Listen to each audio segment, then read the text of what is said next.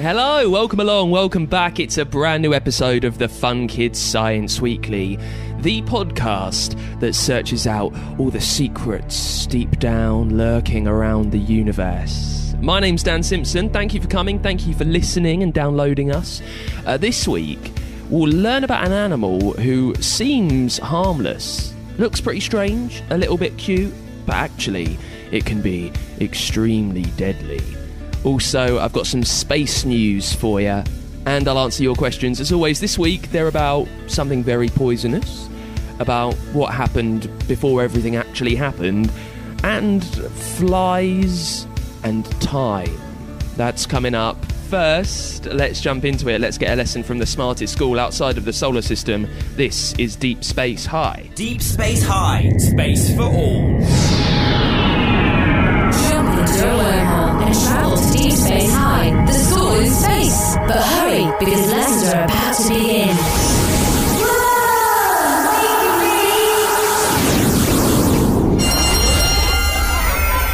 All right, settle down, everyone. As you know, this term we're looking into the future. Brilliant! Time travelling again. Not that sort of future, Sam. We're looking at all the sorts of space jobs you could do when you're older. And that whatever your interests are, there's a career in space for you. But I just don't think I'm cut out to be a rocket scientist. I can't even do a Rubik's Cube. I've no clue what I want to do when I'm older. Not so fast. Space is for everyone, not just the rocket scientists. For example, Zlot, what's your favourite subject? Well, we had a cool geography school trip to the free-floating planets in Orion. That was fun. They are these cool little planets that don't have a sun to orbit. They just drift through space on their own. So, Zlot, why was it fun? Well, it was interesting to travel to a new place. Looking at maps on the way to plan our route and then swooping through the colourful gas and plasma clouds of the Horsehead Nebula. It was like flying through a rainbow. And then seeing the planets with our own eyes. So cute. And they're all different. When we got back, we drew maps of where we had been, and of the planets too. But could that be like an actual job? Doing geography about space? Geography is all about studying the physical features of a planet, the surfaces, whether mountains or valleys, seas or forests, and working out why there are differences. Those differences might be due to what they're made of, or the weather, or magnetic activity like volcanoes. No two planets are alike. Now, on Earth, people who study geography are called geographers. In space, we talk about planetary scientists. And with 10 septillion planets in the observable universe, that's a lot of surfaces to study. What's a septillion? A blooming big number. Come on, computer simulation. Exoplanet 55 Cancri E.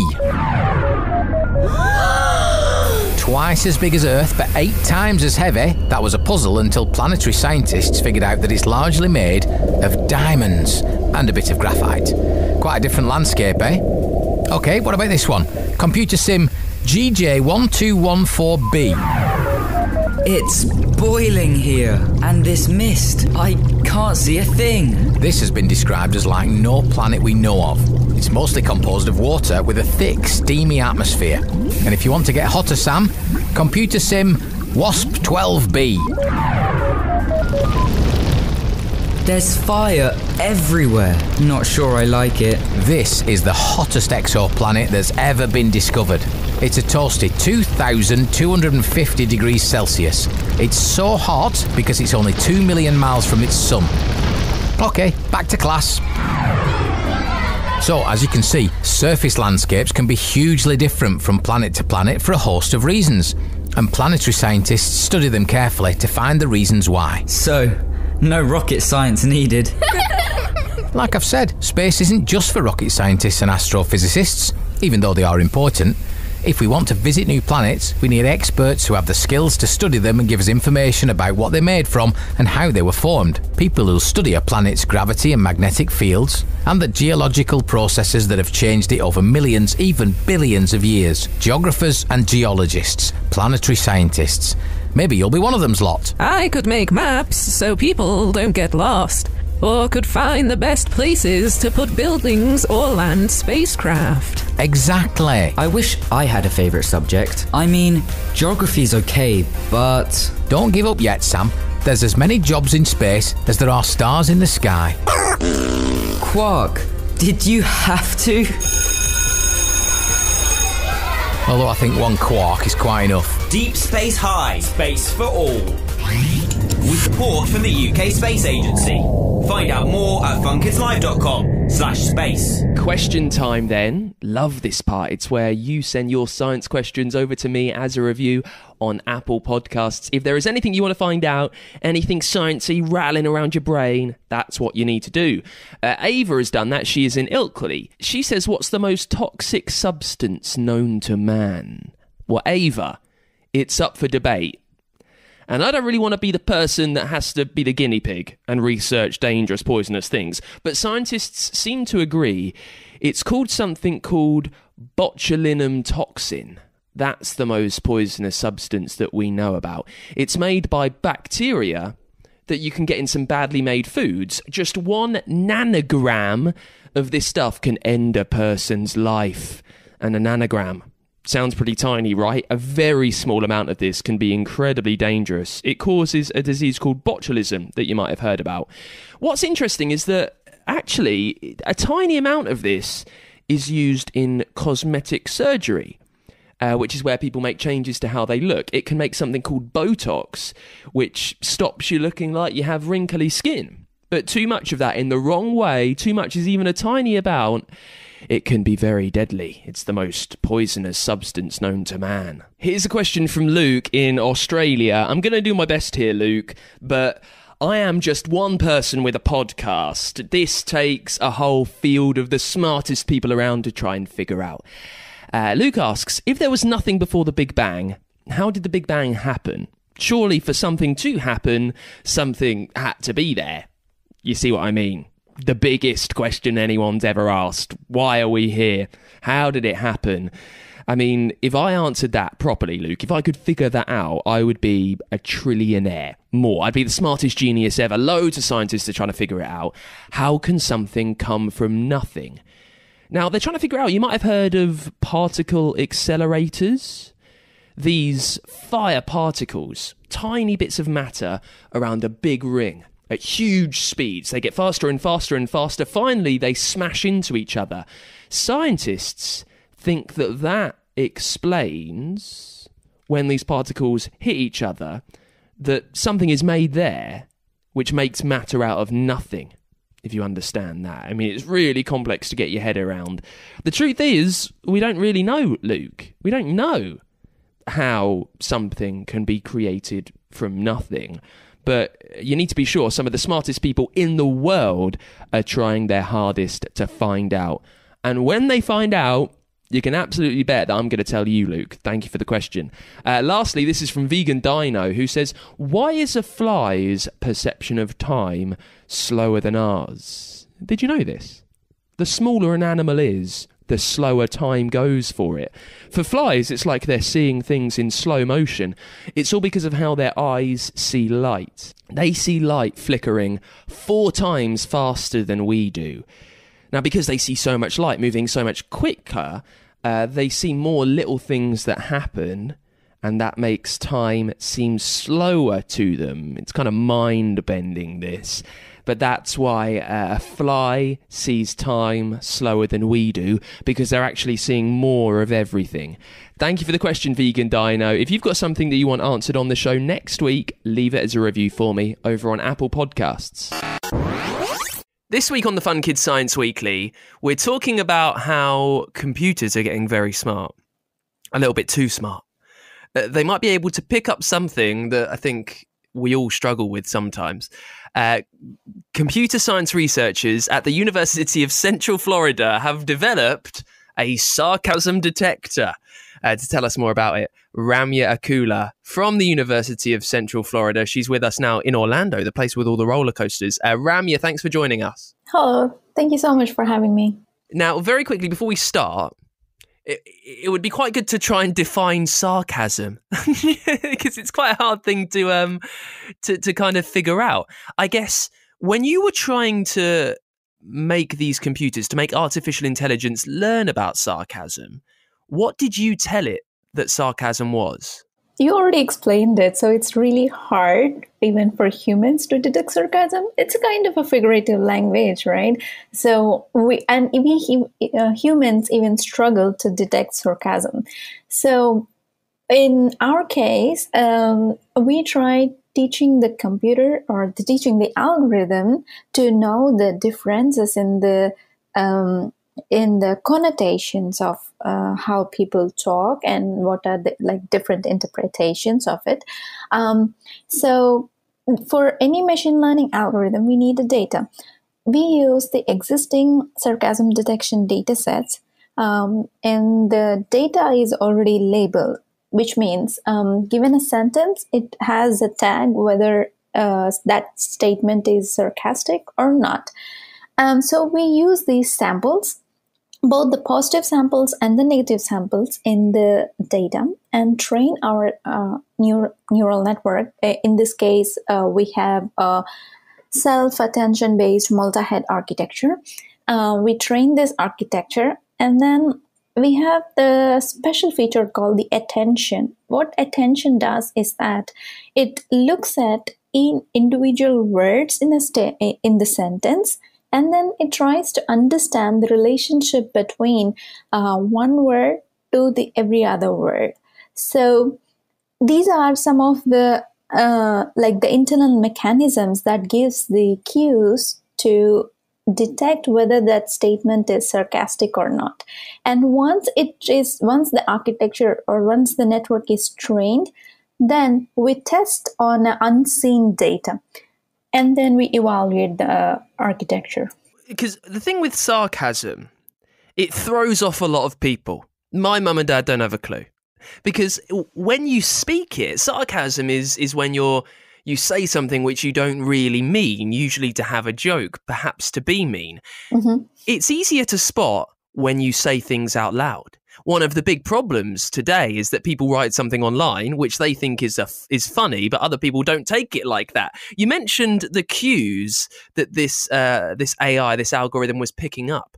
What were the cues that it was detecting to figure out what was sarcastic? Most of the times it's the adjectives that make the whole lot of difference in a statement. And as I said, the connotation of these adjectives, and then the special symbols. So for right now, we only use the text data. So text data, it has, for example, we have the data from the Twitter, Reddit, and these kind of discussion forums where people use different kind of emojis and the special symbols and hash and stars if they don't want to reveal what they actually want to say. So along with the adjectives, these special symbols are also detected as a cue. Again, it's based on the context. So our algorithm tries to understand the context, and based on the context, it will see whether given special symbol is appropriate cue for sarcasm or not. For example, this one, in real world, let's say, with a high velocity and volume of social media data that, these companies rely on tools to analyze the data and to provide the customer service, right? So these tools perform the tasks such as the content management, sentiment analysis, and the extraction of relevant messages, for the company's customer service representative to respond to. However, these tools lack the sophistication to decipher more nuanced forms of languages like sarcasm or humor, in which the meaning of the message is not always obvious and it's not explicit, right? So this actually imposes an extra burden on the social media team, which is already inundated with the customer messages, to identify these messages and then respond appropriately. So in situations like that, our algorithm would help them to better understand and help or provide more service to their customers, a better service actually.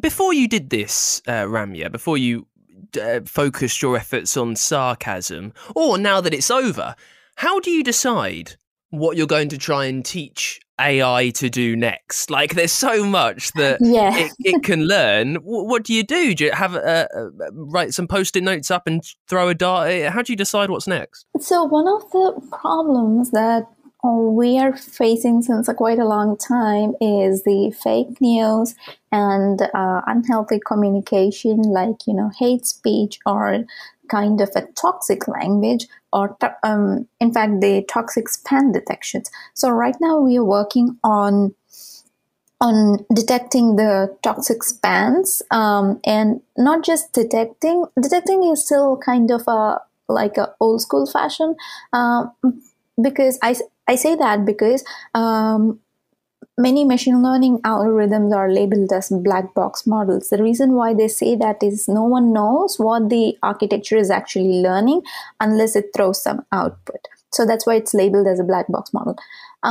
But in our research, even for the sarcasm thing, we are more focused on the interpretability part, not just the detection. So yes, our algorithm detects something, but what it is actually learning in order to produce this output is the interpretability part.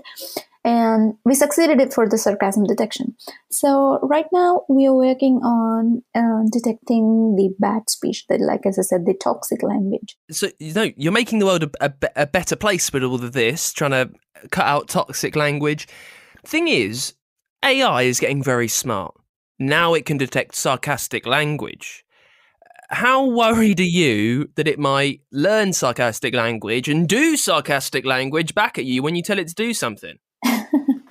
Yeah, well, actually, there is a possibility. But in a real world, I think it would help most of these content management media teams who tries to make their daily shows. But in reality, probably in a day-to-day life, I think it would bring more fun, I guess. I mean, it could be like a part of a family member, like Alexa or any Siri that's talking to us sarcastically. I mean, we are a little far away because all these personal assistants right now, they are pretty shallow. But going forward, I think, yeah, that would be fun.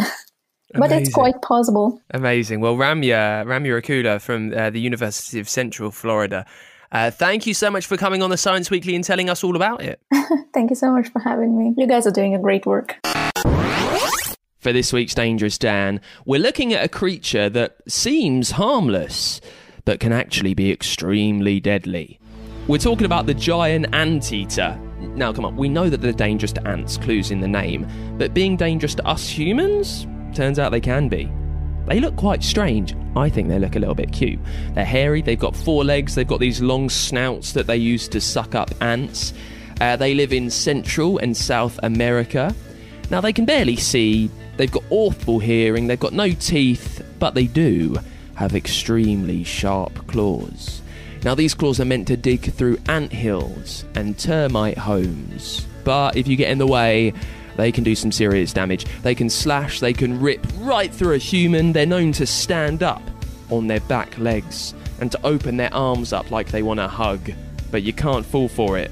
It means they're about to leap forward and tear you to pieces with their 4 sharp, deadly claws. We're travelling back through time now. Take a deep breath. Be as brave as you can be. We're headed to the age of the dinosaurs. Age of the Dinosaur with Dinosaur Action Magazine, the #1 mag for dino fans. Welcome to the Jurassic period, which existed between 145 and 200 million years ago. With the supercontinent Pangaea continuing to separate, more and more big watery lagoons were forming, and along with the new oceans were teeming with life, from the tiny to the monstrous. Wow, so many animals. But where are the dinosaurs? Dinosaurs didn't live in the sea, but all of the first creatures to appear on Earth did. On the seabed, you would see sponges that looked like squishy lumps, tiny corals that were building huge rocky reefs, and starfish. These animals had been around for millions of years before dinosaurs, and are just like those you'd find on the beach today. Hey, look Look at that huge shellfish with wavy tentacles. Cool. That's an ammonite. It's a close relative of squid and octopuses, whose ancestors had already been around for 150 million years before the first dinosaurs appeared. They came in all sizes. Some were as big as 2 meters wide. The hard shell protected its squishy body, and its tentacles were used for swimming and catching food. Quick, get out of the way. Something big's coming. Make way for a plesiosaur, one of the Jurassic period's biggest beasts. Plesiosaurs were sea creatures with tubby bodies, 4 flippers, and a short tail. Some had long, slender necks and small heads, while others had huge heads but short, powerful necks. They were both agile and terrifying. Some of the biggest, like Liopleurodon, were at least 10 meters long. That's nearly as long as a bus. They had sharp teeth that could be over 30 centimeters long. They were the top predators in the ocean, feeding on whatever marine reptiles and fish they could grab. Let's get out of here. Away from the oceans in the watery lagoons lived even more sea monsters. Fast fish eaters like the ichthyosaurs were dolphin-like creatures with a tail fin and 4 flippers. Temnodontosaurus was a massive ichthyosaur, over 10 meters long, with huge eyes that helped him see in the gloomy water. Since ichthyosaurs didn't have gills, they couldn't breathe underwater and had to come to the surface to breathe, just like whales do today. Paleontology. Pick. Fossilized skeletons don't just tell paleontologists what creatures look like. They can tell us a lot more. For example, from fossils of pregnant ichthyosaurs, we know that they gave birth to live young in the sea.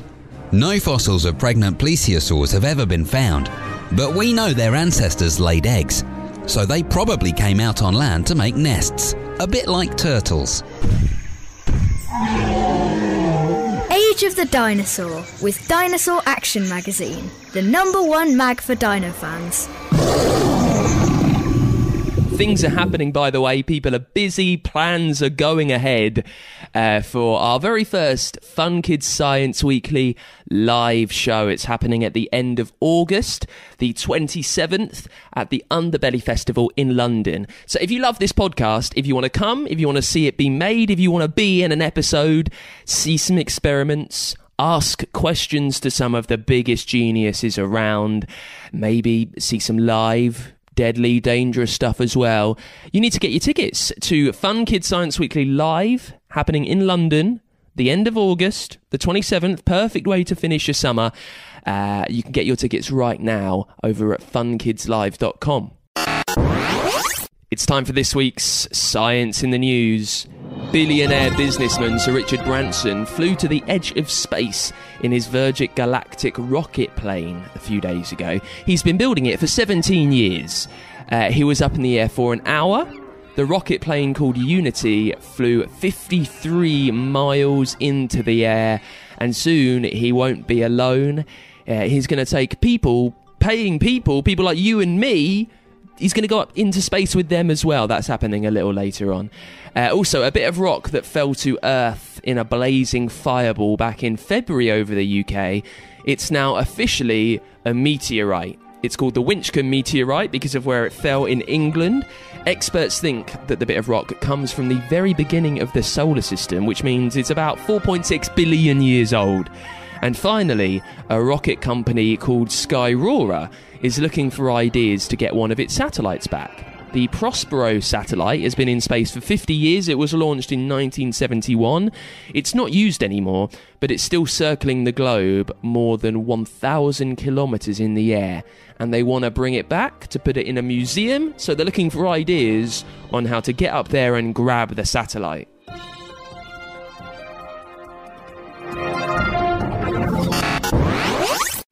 And that is it for this week's Fun Kids Science Weekly.